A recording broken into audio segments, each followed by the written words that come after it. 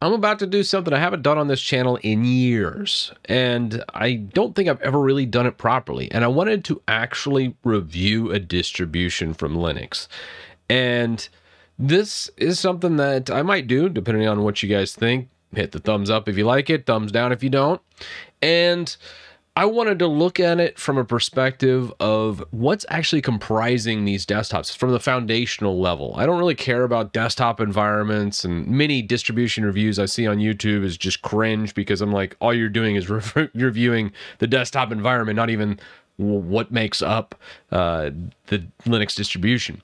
So this video, I wanted to kind of just do a broad overview of Fedora versus Arch versus Debian and understand all three, because you see me bouncing back and forth between Arch and Debian. And if you're not familiar, Arch is like, there's so many derivatives, Manjaro, Endeavor OS, all these, pretty much for my sake, I think of them the exact same. They're all Arch because that's what they're based on. Pretty much all the commits go through Arch. It's Arch. And then on Debian, you have like Ubuntu, KDE Neon, you name it, Deepin, yeah, Elementary OS. There's so many different Linux distributions, Linux Mint.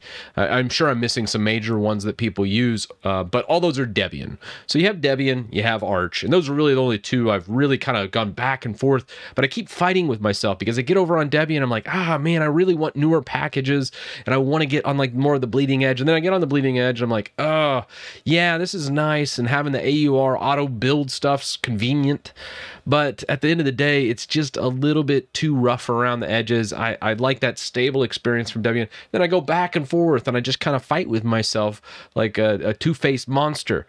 And I want to stop that today, because then there's Fedora, which was one of the original desktop environments I tried. Actually, I think it was the very first Linux desktop I ever tried to daily drive, and I just didn't know enough about Linux desktop at that time to really make use of it properly. And you know, I knew a lot about Linux server, but not Linux desktop. So now that I have a huge, vast array of experience going between all these different distributions, here's my thoughts on Fedora Linux versus pretty much everything else, because Fedora is a beautiful blend of Debian and Arch. It's more rolling, so you have a more up-to-date kernel.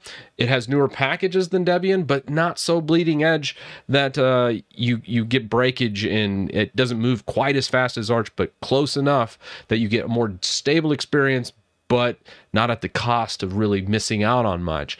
The only thing that Arch has really going for it over Fedora, I think, is AUR, and I really don't even like the AUR because I like to build my own packages and do all that myself, as AUR is just, you know, run by neckbeards, and occasionally you get a really bad commit in there, and that's just going to break your system, and that's why I don't really like it. Where Fedora, I know I could have a very, very stable experience all the time and get the best of both worlds. So let's review real fast Arch and what I like, because Arch is an amazing system, and if we look, Arch has many different things. Also, by the way, I'm using Obsidian Notes. This is actually my first or second day of using it, and I think it might be my new favorite program. So video coming soon on that. Subscribe if you haven't. On Arch, I will say this is a rolling release, which basically means you get the most up-to-date kernels. So if you want the latest kernel commit, Arch has it.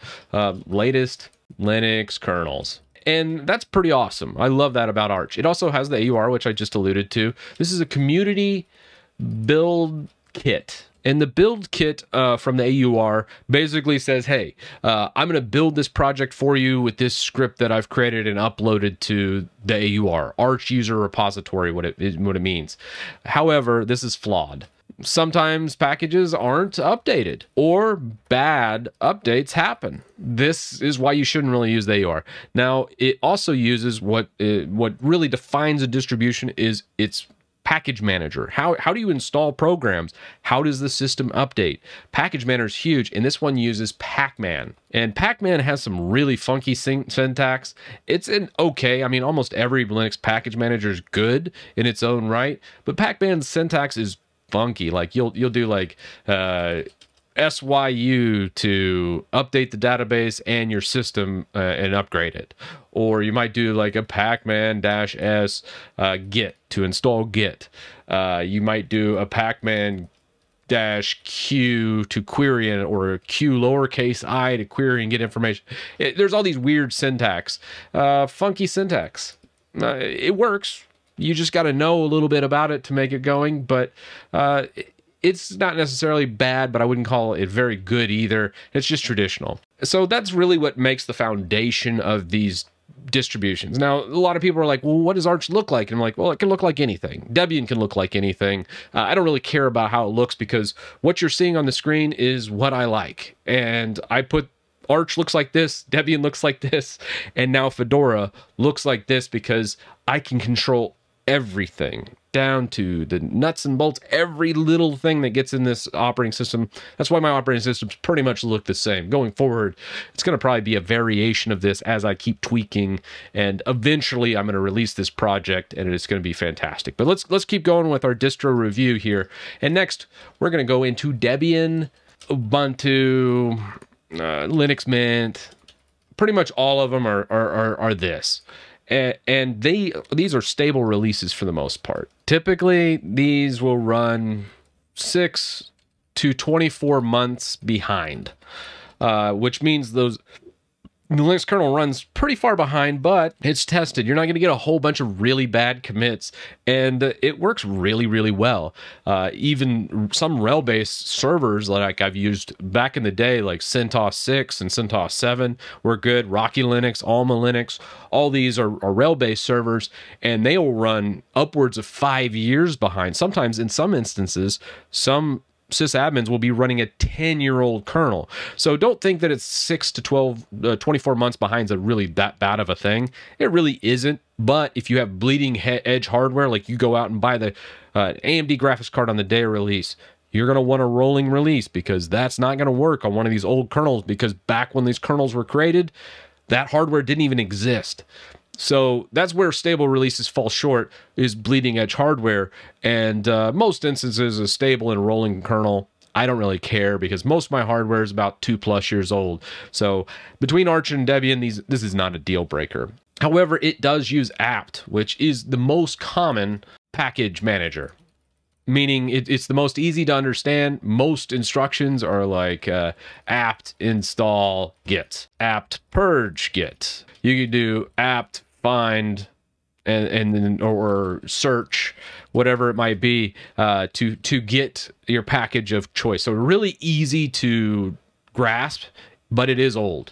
So the apt is very old, long in the tooth. Some commits. I remember probably one of the most famous bugs of apt I've seen in recent years is when you saw Linus use Pop! OS, and he did an apt upgrade, and because of some package being his system wasn't up to date, and since he was trying to install Steam, it wiped out his whole system when he did an apt upgrade. And that was because the Pop! OS team had a special version of apt that wasn't properly patched, or not enough.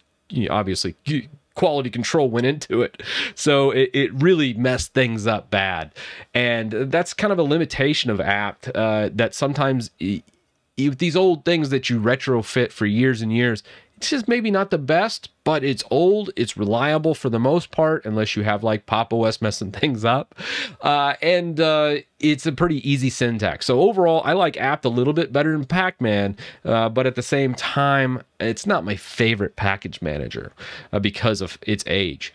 And both of pacman and apt don't do something called differential updates. Usually they're downloading the entire package, even if it's just an update, where some of the newer package managers that we're about to get into with Fedora do differential updates, meaning they don't have to grab the entire thing. They can just grab the difference and install it, so it's less download, less downtime, and it's a faster upgrade process. So that brings us to Fedora.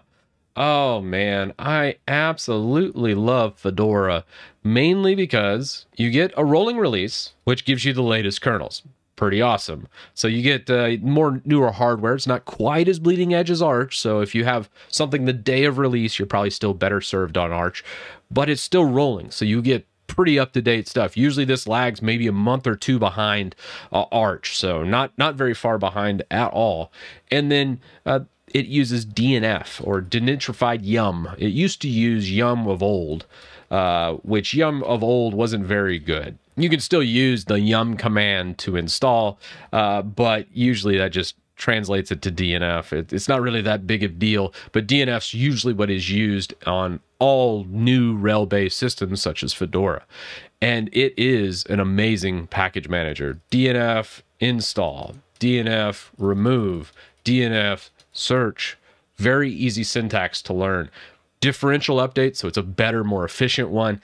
And overall, I like Fedora's package manager than Arch and Debian, which the package manager, to me, is what makes and breaks a distribution. It is the fundamental thing that makes it awesome, or it can make it fail. So it just, it matters at such a high level that if you don't have a very good package manager, it can spell disaster for you down the road. So I know DNF's a solid one, and probably one of my favorite of all time, if not my favorite today. Yum back in the day with like CentOS 6 was definitely a yum. Even some of CentOS 7, I know with yum it was a little bit troublesome. It wasn't very good with dependency resolution, where apt and pacman are very good with dependency resolution, which basically means when you go to do like a DNF install Steam, sometimes it would be like, oh, I can't do that because you didn't enable 32-bit infrastructure, or I couldn't do that because you don't have this dependency. DNF's very good at dependency resolution, and just doing like a DNF install Steam works great right out of the box with Fedora. So kudos to them and their package manager. And probably the last thing about Fedora is it is based on RHEL. And I consider this the best because it is the most secure out of pretty much any Linux distribution. Debian and Arch, the more bleeding edge something is, typically the more, issues you run into. I know Debian, there was an article about this. Debian's had about 3,000 exploits over 20 years of time. I mean, it's still nothing compared to Windows. Windows is outrageous as far as the exploits you get there, but it's still a pretty high number. Arch, I'm not sure. Nobody really uses Arch for security or business, so it's more of a hobbyist distribution, where Fedora is based on RHEL, and this is what you see more in business because Red Hat Enterprise Linux has only had in the last 20 years, I think, around 1,000 exploits. So Fedora, I find, is based on something a little bit better than Debian. Also, the team is a little bit bigger because it has Red Hat behind it compared to a Debian system. So those are the things I love about the operating systems, but let's actually dive into what I've done here and kind of where I'm going, just so you get an idea or a feel. Now, this entire mainframe here, this entire thing, what I'm using program-wise is BSPWM for the top portion, and then I'm using Kitty for my terminal, so I can launch multiple kernels or terminals here if I want, and that works pretty darn well. And then I use workspaces up here at the top. You can see me kind of flip between them. That's done with just a mod key or Windows key and then the number. I use Brave for my browser, and then I have just some other different things like GitHub Desktop's how I manage all my projects. So I usually do this on every single system. This is how I set it up. I've switched out and added a taskbar up here in the top right, start menu, or the actual power down menu. I've made this type of setup. This is all based on the Genome project that was a huge success as far as aesthetically pleasing. Pretty heavily modified these days as I've changed a lot of different aspects of it, but overall the spirit of this was this is more of the spiritual successor that I've been kind of building out for this monitor and doing it. And with that, I've run into a lot of bugs and other things. I don't know if this will ever be ready for the masses, but I think it will be, and I think I will base it on Fedora based on everything you now know about these operating systems that I really, really enjoy. Like when I'm flipping through here and I have my operating systems and I pull them up, I absolutely have been enjoying my time in Fedora immensely. It's not to say next week it's not something different. Heck, I still use Windows and Mac and a whole bunch of other different things. I'm just curious to see what ends up happening with this build. If it does ever become mainstream, I'm going to make a video specifically about how I build this block by block and then try and document as much as that. And I'm going to try and do that on my live streams on Friday, probably for this next month. It's going to be kind of dedicated to building up this specific desktop, because I've really enjoyed the synergy I get and everything. It kind of has come full circle. And at the end of the day, what I'm looking to do is make a desktop that is completely the way I want it. Every single little piece, every single little nook and cranny is exactly the way I want it designed. And I know a lot about this specific one, and that's kind of where I'm at with this specific layout. If you do interested in this, again, I have a very rough draft on the Debian project, which I need to update as well. And you can do tiling, like we have regular tiling, but you can actually go full screen with this. You can do tiled mode. You can do split screen. There's a lot of other different modes you can actually put this in, and usually it's notated right here. This is tiled mode. Then when you go full screen mode, that actually switches to a different icon in the back that you can't quite see. But I really kind of wanted to show this as a base system and kind of compare Fedora, and maybe you get a better understanding between Arch and Debian based systems, and maybe Linux as a whole now. And if you're interested, this is more of an advanced video, but I definitely would like to do a full-blown, hey, Windows to Linux tutorial again, because it's been many years since my last one. But this is one that I feel like I'm really closing in on my perfect system, and something that I really have enjoyed immensely. And I will continue building it, and we'll see if it ever ends up mainstream, but I don't think it will. I think this is going to be more for your advanced users, as there's certain things I just don't know if we'll ever be able to read and tie into a system automatically on install. But let me know your thoughts down in the comment section. I know this is a little bit of a rambly video, but I wanted to revisit the Linux realm and kind of come back and say, hey, this is kind of everything I've been working on. These are the things I've really enjoyed about my time in Linux, certain issues I've had. And one thing I can say to you is I'm always just going to tell you, hey, this is what's happened with my Linux. And I will still continually use all the other operating systems out there as well. It's not the solely thing, so I can continually stay up to date, understand what operating systems do what the best. And with that, I'll see you in the next one.